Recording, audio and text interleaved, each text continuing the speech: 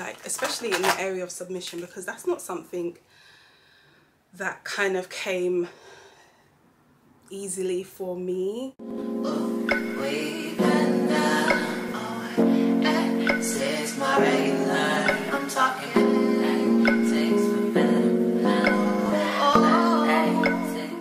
Just getting ready for dinner with Ali. My mother-in-law's gonna be here shortly, and yeah, I just thought let's have a quick catch up and stuff, because obviously it's been a while since my last upload, and honestly I feel like I just kind of really needed that break. Like as I was saying earlier, off the back of my last video, I did share a post on YouTube where I just was like, you know what, I've acknowledged like the idol of entertainment in my life, and I can see how it heavily was impacting not only my devotion but just kind of like my productivity in general. Really happy that I took that break, because I was able to just kind of refocus, and I've definitely been a lot more productive in my personal life as far as just like home management and stuff, and just kind of getting my life in order in general. Been reading a few books as well. I've just started reading Even Exile by somebody Markle. I want to say Rebecca Markle, but yeah, the book is called Even Exile. There was a documentary on it, and I've just started reading it. And I also am going to reread Let Me Be a Woman by Elizabeth Elliot, and I just really wanted to get into these books specifically because it just kind of focuses on like biblical womanhood and God's kind of like original plan, and obviously how the ways of this world have kind of perverted what it actually means to, you know, to live kind of fearlessly in our femininity as Christian women. So yeah, that's what I've currently been reading, along with Titus 2. And I've actually had this conversation that's actually come up quite a few times in the last month, like with just a few different friends, and it was just kind of like older women, you know, where the Bible speaks about the older women teaching the younger women and stuff. And I think that that's kind of just been really heavy on my heart, to just really get around the older women who are obviously more experienced in life, marriage, motherhood than myself. And I've realized, especially in this season of my life, how important that is for me anyway. And yeah, so that's kind of been my prayer currently, that, you know, God will bring, and I will also surround myself with that older woman. I'm definitely grateful for my peers that are like, that I can just kind of speak to just about life and marriage and motherhood in general. I'm very grateful for them, and I'm not underplaying or undervaluing their input in my life. But I just think like there's something about just getting under those seasoned older women who've just kind of experienced life and marriage and motherhood in a way that I am yet to, and just kind of allow them to pour into me. And that's just been my prayer currently. And also, as I've been praying for that, I've also been praying as well that God will just kind of renew the strength of these older women, that they also will be eager to pour into us, because I can imagine like it gets exhausting, like, you know, you've had the responsibility of, you know, being a wife and a mother and all those other things that women do, and then like it just doesn't get to a point where you can just kind of sit back, like you're now expected to pour into like the generation after you. And it sounds easy, but it's not an easy task, because it takes a lot of wisdom and self-control, and you know, that's just something that that's just been heavy on my heart anyway. Just kind of like that biblical womanhood, and just learning and being humble to kind of place myself under the learning of women who are more experienced than myself, just in life in general, because like I don't know it all. Yeah, and it's just, yeah, so that's just been my prayer. and stuff. Obviously aside from my mum, who's obviously poured into me in the area of like motherhood and stuff. But yeah, I just think it's just really important to me anyway, and it's just given me a lot of food for thought as well. And you know, as I mature in the faith and in age, like my prayer is like by the grace of God, should the Lord tarry, that I will be able to pour into like the younger women, as Titus 2 instructs, you know, just really being able to give real wisdom and encourage them to, you know, be faithful women, wives, mothers, you know, submitting unto their husbands. Because it's just like, I think for me anyway, like marriage is amazing, but it has its real difficulties. Like marriage is not beans, like it's really, really not easy at all. And I think I really do appreciate where I've been able to get that kind of sound advice, even from my peers, when it has come to marriage. But I just feel like there's a lot potentially that on my part that I could have avoided if I had really kind of gleaned under those older women who had a thing or two to kind of share with me, like especially in the area of submission, because that's not something that kind of came easily for me. I didn't grow up in a Christian home. I didn't necessarily have that example of like biblical manhood or womanhood before me. Like there's a lot that I'm mindful of that I want to kind of exemplify before my daughters, and that I wasn't necessarily able to learn myself. Like I really do thank God for God. I do really thank God for his grace and for the Holy Spirit and mercies, because like there's a lot that I genuinely have gotten really, really wrong. And yeah, like I was saying, especially in the area of submission, because that for me, maybe I'll do a separate video on that. But I'll probably say actually, when it comes to that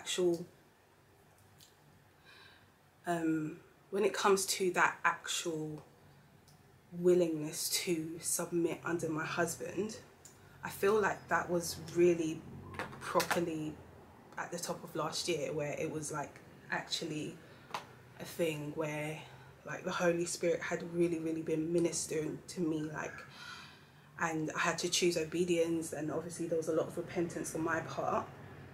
But yeah, I just think, especially where our culture is anti that, heavily like feminist movement, and I wouldn't consider myself a feminist. I don't think I've ever been a feminist. I don't subscribe to that. However, there were a lot of mindsets that I carried that was definitely kind of in support of this new age feminism, and it was nothing like what God was calling me to do in my life, in my home, and in my marriage. So yeah, there's been a lot to unlearn. And like I was saying, I think for me, if I had those older women around me at the time that I could be really vulnerable with and honest with, I'm sure they would have been able to kind of really chastise me and definitely in love kind of steer me in the right way. But I do have friends that how we've been able to kind of like encourage each other, especially in the area of submission. But like I was saying, like it's a beautiful thing, but to kind of do that with your peer. But I think there's just something about having that older woman around you that can really, really just kind of pour into you and just be really honest and vulnerable. So yeah, I'm currently just praying for the older women surrounding me, that God would really, really just kind of renew their strength and even challenge them also to want to pour into we the younger women. Do you get what I'm saying? Or is it just me? Am I the only person? Or am I just being extra? But yeah, I just feel like, yeah, that's something that's currently on my heart very, very heavily in this season.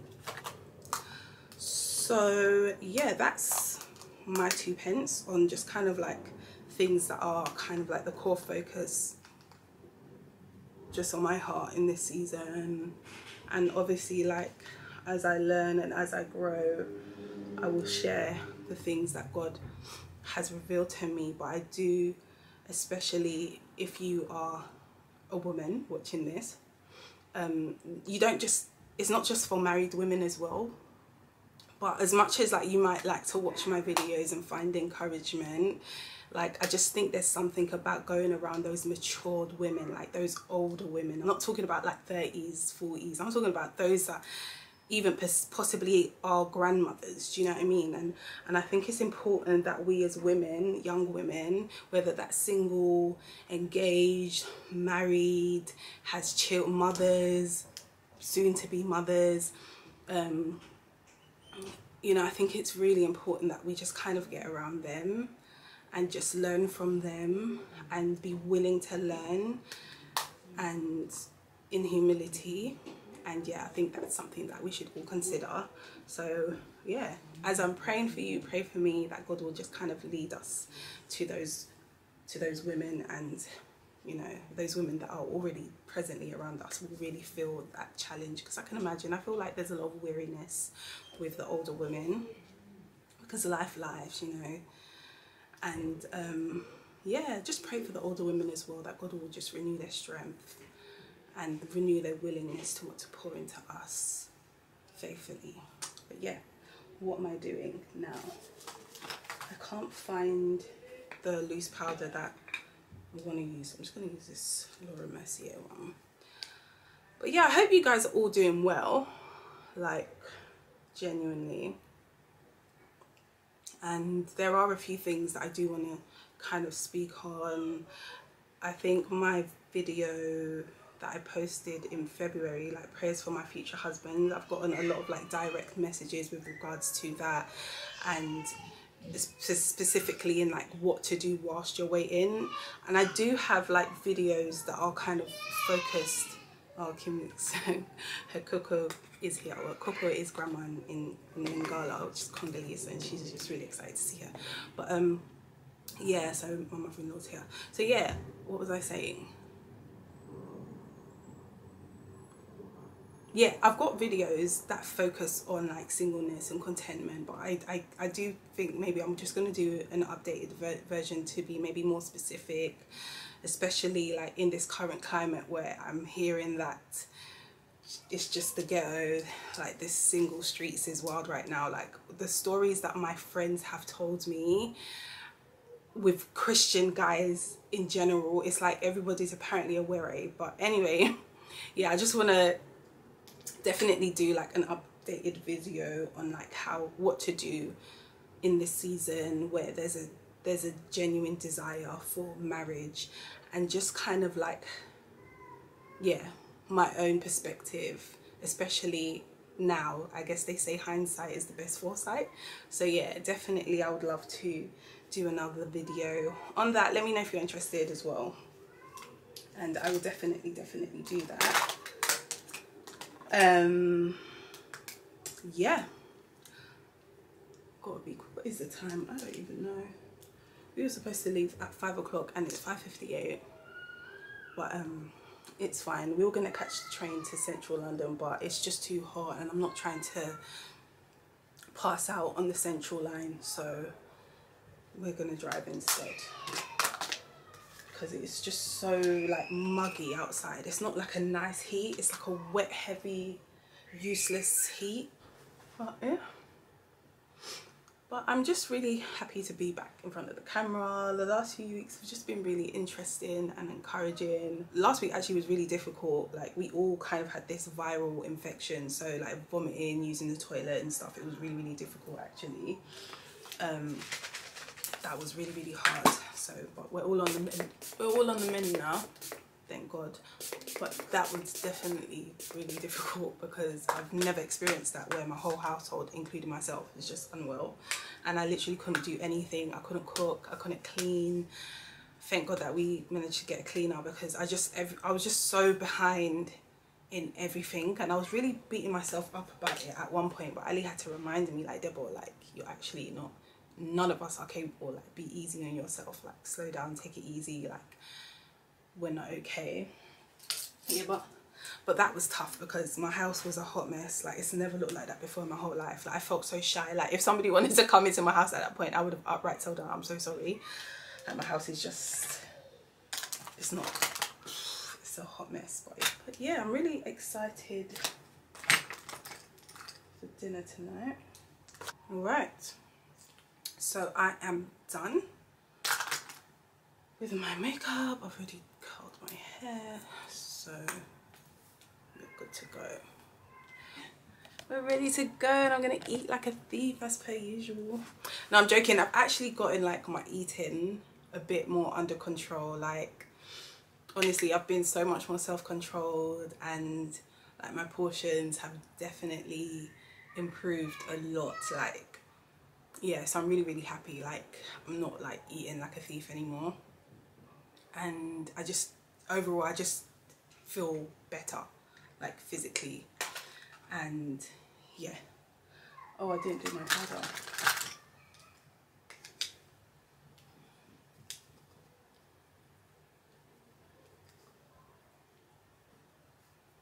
Oh yes, I feel like there's so many steps that I skipped with my makeup.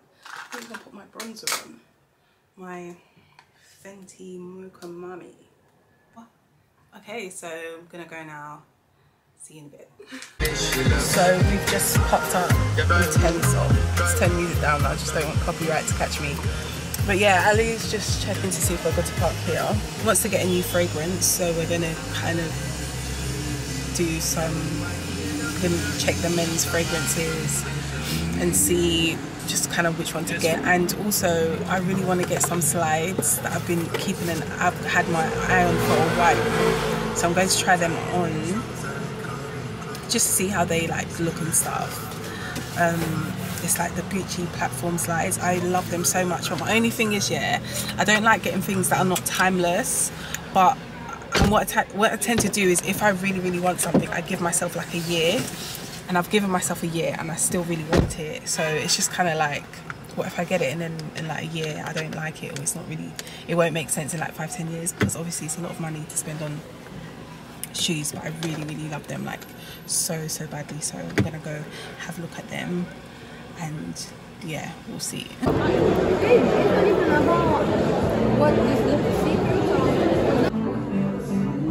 handsome my husband is. It's giving wow.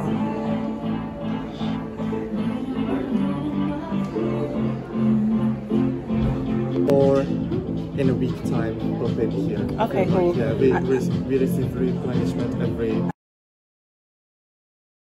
So it's really difficult looking for parking, so I've got out the car. I'm just going to go to the restaurant because we're a little bit late, and then Ali's just going to meet me at the restaurant because, yeah, I don't know how much longer it's going to be parking. So yeah, and I don't know how they are with bookings. I called them and they said it's fine, but you know, some places can be a bit funny.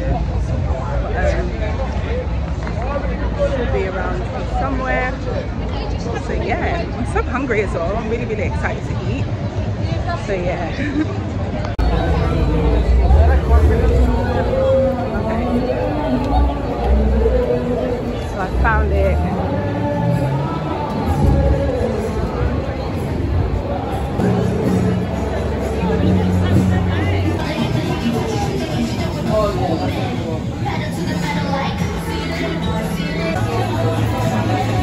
Okay, babe.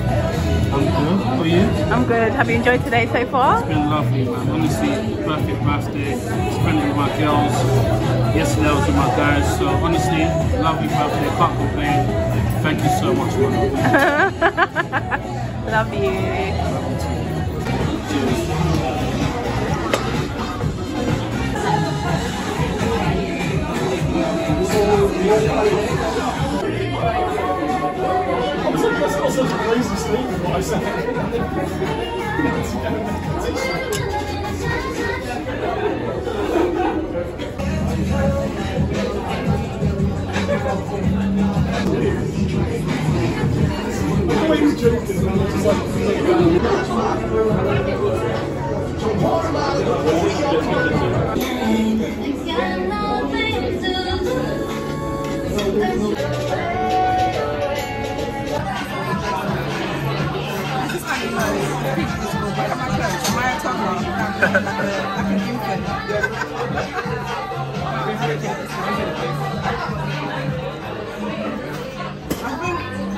My favorite is the duck buns, the crispy duck buns. It's so good. I'm sweating, I'm eating like a beef and I'm really sweating. Chicken wings are perfect.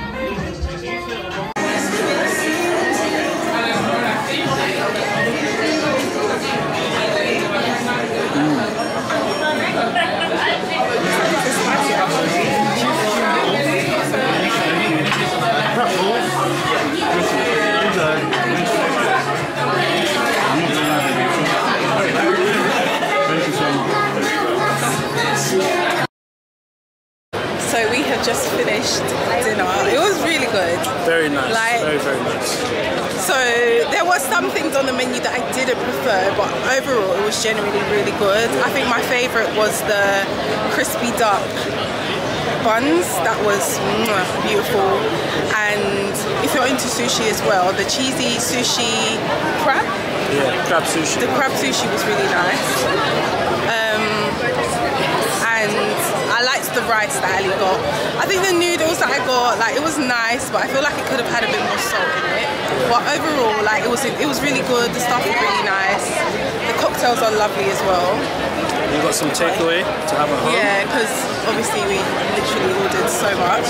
Also, if you go, ask for Bobby. The service was amazing. Very nice. It was really, really nice. But yeah, so we're just walking through Chinatown at the moment. It's so busy. I'm not sure if we want to go. Do we want to go home yet? No. I know Ellie's mum as well. She's not in a rush for us to come home. So basically, Kimya and Ellie, their bedtime is at 7:30. But the last few nights, Kimya's really been resisting sleeping, and we know with her coco, that she has her coco wrapped around her little finger. So I just knew that Ali's mum is not even going to bother with putting Kimya to bed. So I know Ali's mum is just, she's not in a rush for us to come home, I'm sure. She just wants to enjoy her grandchild. But yeah, so yeah, we're going to take our time, and I don't know. I would say should we get dessert again, but I'm so full. Let's see. I don't even think we're going the right way. Where's the car park? Okay. So I don't know where the night is going to take us. We might just get in the car and be like, you know what, let's go to bed. We're tired because obviously church tomorrow. But yeah. Ooh, girl, that angle does not look nice. That makeup looking hella washed. But yeah, let's just go to the car park now. Home time. So we've decided we're just gonna drive towards home, and if something catches our eye, yeah, exactly, along the way, then we'll just do something else. But if not, we'll just end up home anyway, and probably just, I don't know, chill at home until we go to bed. But yeah, I hope you guys have enjoyed this Ali's birthday vlog, I guess. Yeah. And yeah, it was nice to be back behind the lens. And yeah, continue to pray for me as I pray for you. And also let me know, like, obviously I'm very mindful of like my audience and stuff, and obviously there's things that I want to share that's like personal to me. Also let me know like what kind of content or things you want to see from me, and I'm quite happy to, if it's like in line with my, what's the word I'm looking for, if it's in line with me and like what I stand for and stuff, then definitely I shall consider. And yeah, it's nice to be back. I feel like I'm looking like a ghost. But yeah, it's so hot. This UK heat, it doesn't have balance. You don't get balance. Or it's so thick. Like honestly, it's just a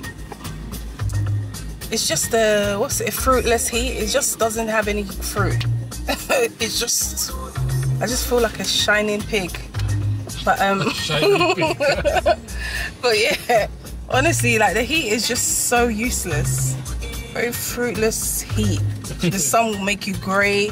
it's just there's no benefit to this heat here.